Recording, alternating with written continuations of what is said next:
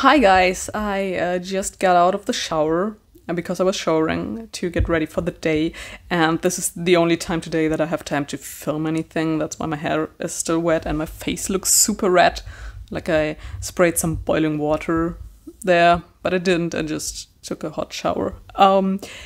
Anyways, so yesterday there were hail and snowstorms outside for some reason, which was weird. And also the pigeon babies that are living next to our balcony and our bathroom window. So they've grown quite a bit. So last week they looked very small and frail, and this week they're already quite fat. So I thought you would appreciate some baby bird shots. Okay, but anyways, the reason for this clip is that I want to thank you all for 100 subscribers. So I'm one of the cool kids now. I did it. Thanks for your support, for watching the videos, for commenting. I really enjoy reading comments, even if they're unrelated to the actual video. I really enjoy interacting with people, and I also communicated with a few of you on my Instagram, which was really great. It was a fun time, so I really enjoy that. So keep the conversation coming. I really like that.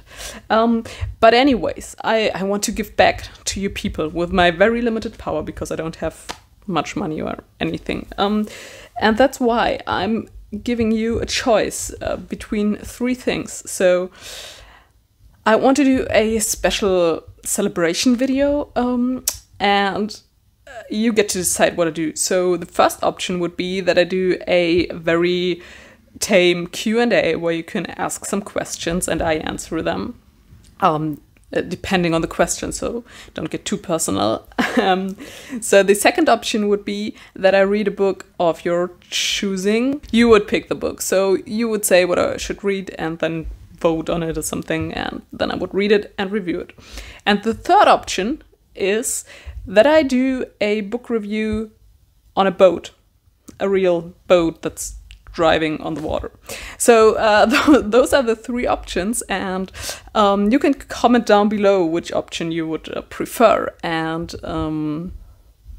then I will do whatever you want, and that's it. So on with the tag that is promised, was promised in the title, and thanks again for being here with me and making this a booktube thing so much fun. So to be honest, I would have never thought to get that much interaction with people, and it's really great. So I'm really enjoying that. And yeah, have a great day.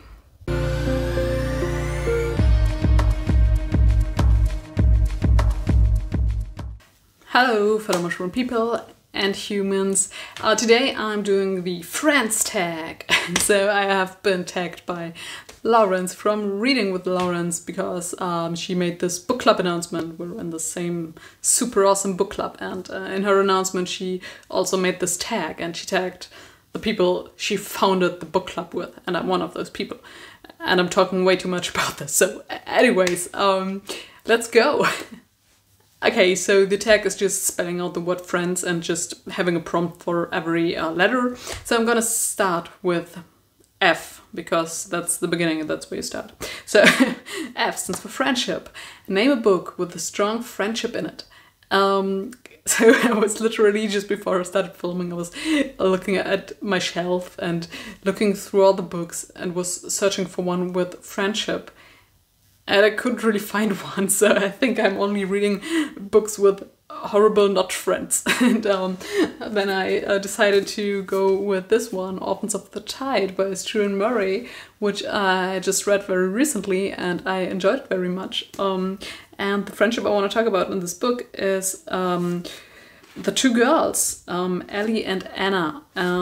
So that they are both orphans and they kind of grew up together, and they have a very strong friendship where, so in this book, Ellie, she's the main character, so she has a lot of stuff going on with the plot, and Anna is always helping her out. And at one point I thought, this girl is in love with her, so I was totally certain that they were, so not that they were going to just have a relationship, but that she liked her more than friends would like one another. But nothing happened, spoiler, and so they just stayed friends in this book. I don't know what future entries in the series will bring, but in this book they're just friends. And I think they had a very great friendship, and I really like reading about them. And I just want to recommend this book again because it was really good. And I think I have to start Shipwreck Island soon because I think it's going to be great as well. R for real life, a non-fiction book that you want to read. So there is this one book that I think sounds very interesting, and that is called Tiere im Nationalsozialismus. So it's about the depiction of animals during Nazi times. So what kind of animal they used for certain things and how animals were depicted. And so I think that sounds quite interesting, and I really want to pick it up at some point.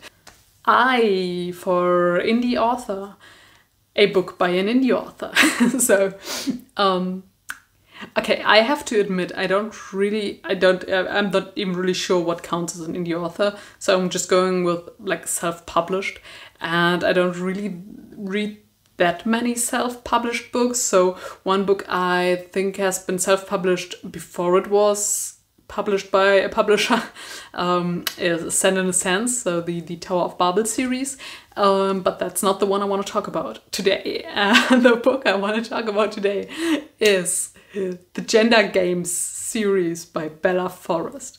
So this book, so Bella Forrest, she has tons of books on Amazon. I don't know how she writes that many books, but so this book is like a dystopian book where the two genders decided that they couldn't get along, and they founded two different countries, and where they can live according to their kind of bigger gender plan or whatever. So they don't like each other, those countries.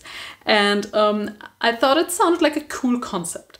And it was promoted, of course, like some kind of Hunger Games, but with genders. No, but some kind of Hunger Games promotion. That's what it got. And so I picked it up because it was very cheap. And okay, so let me just say that this book is entertaining. It's very entertaining. So my friend Svea, who was in one of my last videos, so we used to read this book together, and we had tons of fun, but probably not the way the author intended us to have fun. And I don't want to trash talk her because this book is amazing and I love it. And yeah, but shout out to Bella Forrest because she's doing something right. She's just putting out tons of novels and people are reading them and they get high reviews. And so yeah, shout outs to her. Okay, so letter E, endings. A book where the ending made you scream. For that, I am going with Piranesi by Susanna Clarke because I really enjoyed this book. I thought it was very different from your usual fantasy book. It had a great concept, it had a great story. The protagonist was interesting because he was this innocent person who was just curiously exploring the world. And I was waiting for a twist or something in the end, and I did not get that. And that was, for me, it was really disappointing because I think that had it had that kind of twist ending or something more spectacular, I would have rated this like 5 stars and it would be in my like favorite books ever. But because the ending was lacking and I was so dissatisfied with the ending, I have to name it in this category, even though I think it could have been great, very great. And it's just disappointing that the ending wasn't on par with the rest of the book. Okay, N is for new, a new book that you can't wait to read. So the first one that I want to talk about is not a new release, but one that I bought quite recently, and that is Arm of the Swings by Josiah Bancroft, the second book in the Tower of Babel series, which I'm looking forward to because I thought the first book was good. I really liked the setting and the concept. The characters were kind of meh. And I wish that there had been more world building and more exploring. And so I hope that We get that from the second book because the overall premise and setting was still really fascinating to me, and I think that it has the potential to become one of my favorite series, depending on where it goes, of course. So I'm really excited to pick this up. Okay, so the second book that is new and that I'm excited for is The Unbroken by C.L. Clarke. I pre-ordered that at my local bookstore, then they cancelled the pre-order saying that they can't get the book. And so I went back on the website and they said, so it's still not out, the release is yesterday. Huh. Okay, anyway, so I ordered it again, and they haven't cancelled that yet, so I'm curious to see if I will actually get my hands on the book. Hi! Plot twist! I got my hands on the book and I'm currently reading it, so I'm already 100 and something pages in, and it's really good so far. So I don't know if that still counts because I filmed this video, I don't know, a week ago. But anyways, another new release I'm looking forward to and that I can now read. And another book that I pre-ordered, but that's still further along the road, so I think it comes out in May or something, is A Master of Gin by Pigeons.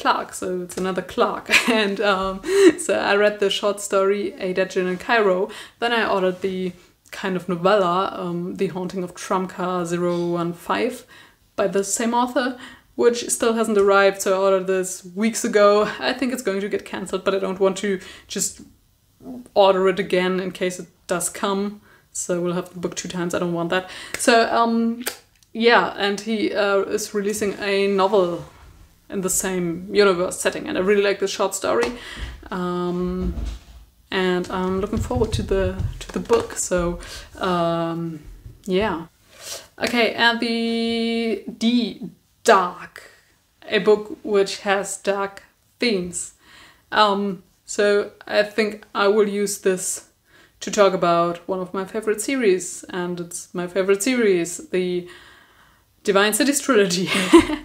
So this series is very fantastical, but it also has very dark parts. So in the first book there's a creature that from the description is quite horrifying, and there's also some dark stuff going on in the second book. I think the third one is a bit more tame, but there's also very dark themes, I feel, and I really enjoy that. So, and yes, maybe this is just another occasion for me to promote the Divine Cities trilogy, but it's good, so you should pick it up. Okay, and then we have the S. The S is for share.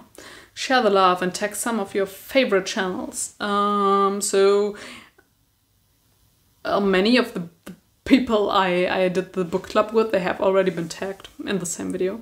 So I will tag other people. I want to tag Zina from Beating Around the Books. Then I want to tag Beth Ann from Beth Ann Bruninga Sokola. I'm still 100% sure that I'm not saying that right. So yeah, I want to tag you too. So do the tag and have fun. And let's be friends, because this is the friends tag. Okay, enough cringe for today. I hope you enjoyed this video, and I will see you again soon, hopefully.